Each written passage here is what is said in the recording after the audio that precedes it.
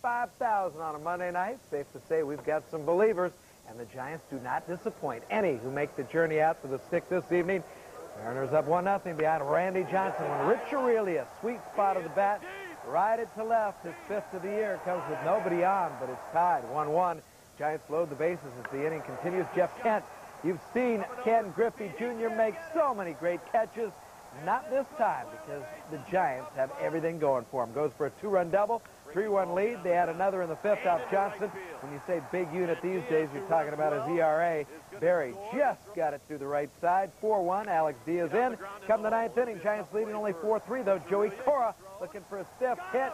Rich Rodriguez was in. Aurelia threw late, but the ump says out. When you're going good, you get all the calls. Cora was ejected, and his manager, Lou Piniella, never one to back away from a fight. Comes in, throws the hat, takes a kick, actually hit the ump, and there you have it. They're out of the game. Rodriguez closes out the Mariners as Ken Griffey Jr. is gone. Rob Nen a night off, and Dusty will take it. 10 consecutive wins. Just in case you're starting to wonder, the San Francisco Giant record for longest win streak, 14, set back in 1965. The 98 version is not thinking past number 11, though, tomorrow. You know, you ride this high as long as you can, and right now this club doesn't feel like it can get beat. No matter what the score is, we feel like we can come back. And just the chemistry in here, the way guys are going about their business, I think each and every time we go out there that we've got a chance to win that ball game.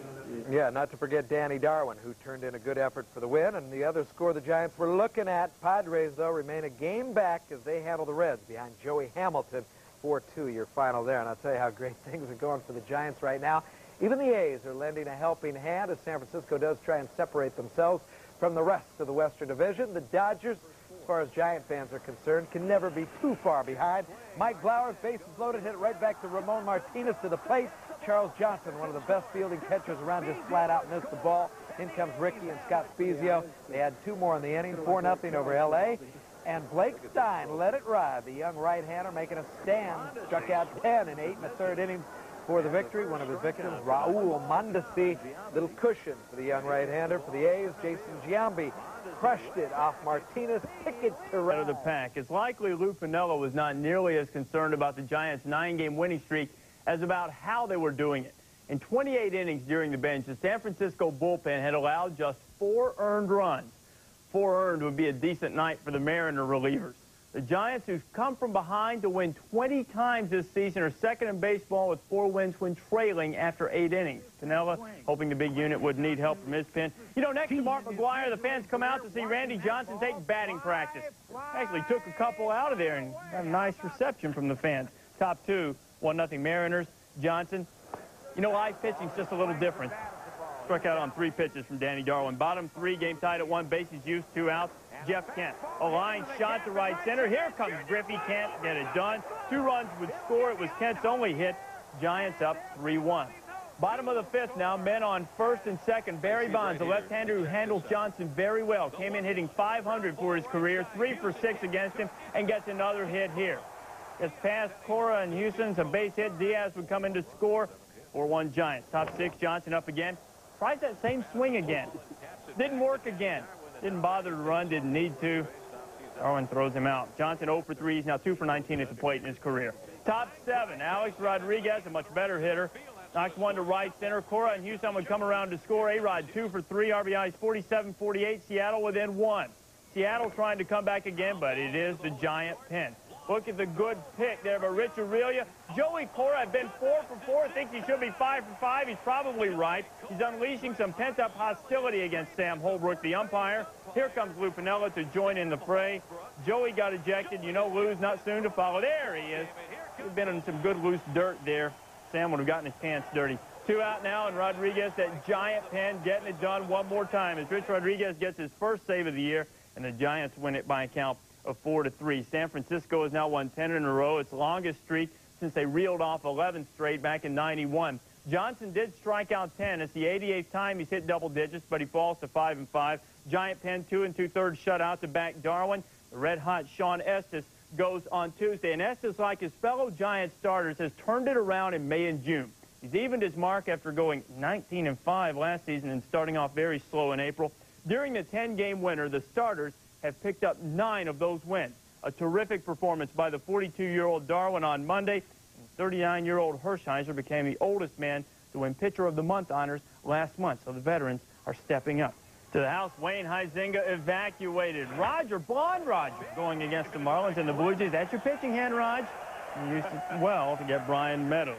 Still, Blue Jays were down 3-0. Same score in the top of the 8th.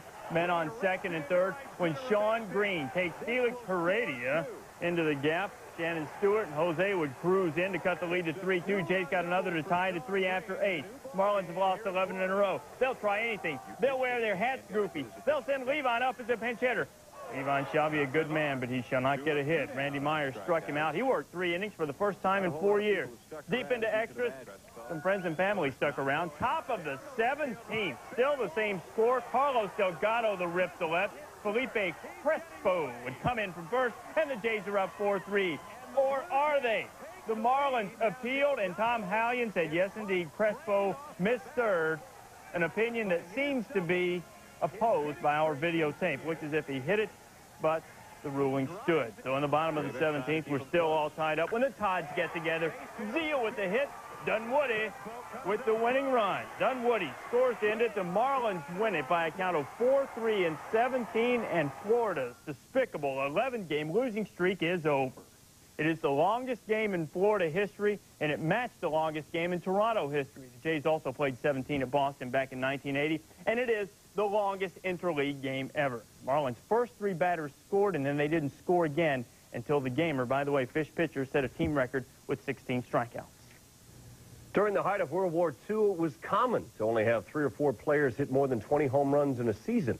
By the end of this stretch of interleague play on Thursday, there could be 9 or 10 already this year, especially with Slammin' Sammy Sosa and the sizzling Cubs in the accommodating Metrodome, and Mark McGwire against Chicago's other team, the most generous pitching staff in baseball.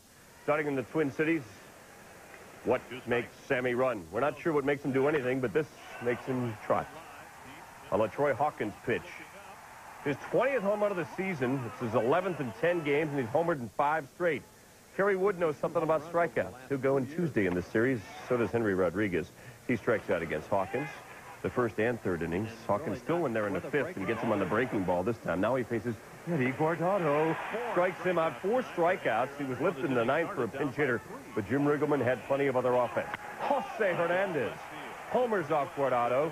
3rd straight game he's homered in. The part-time player now has 6 on the season. Cubs up 6-1.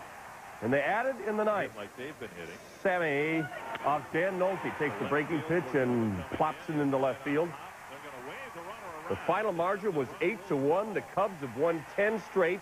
Sosa's hitting 10 straight, batting .405 in that spurt with 25 RBIs.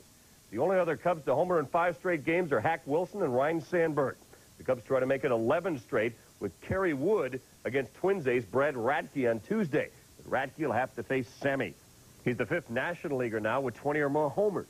Sammy's spurt is one of the strongest since Mattingly tied the all-time record in '87, homering in 8 straight games. Albert Bell hit a dozen in 10 games in 1995. McGwire had a similar stretch earlier this year. Speaking of which, the collapsing Cards come to Comiskey and taking in batting practices of the Cobra and the Mailman. Carl Malone on the off day watching power. Jason Barre's pitch is up in McGwire's eyes, and that's home run number 29. It finally gets in the seats, not one of his typical tape measure jobs. Scary moment for Mark Pekajcik.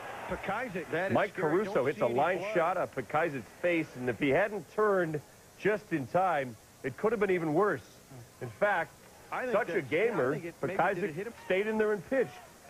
Maybe should have come out. Gets ahead of Jeff Abbott 1-2, but gets a pitch up by his jersey emblem, and Abbott will clear the bases.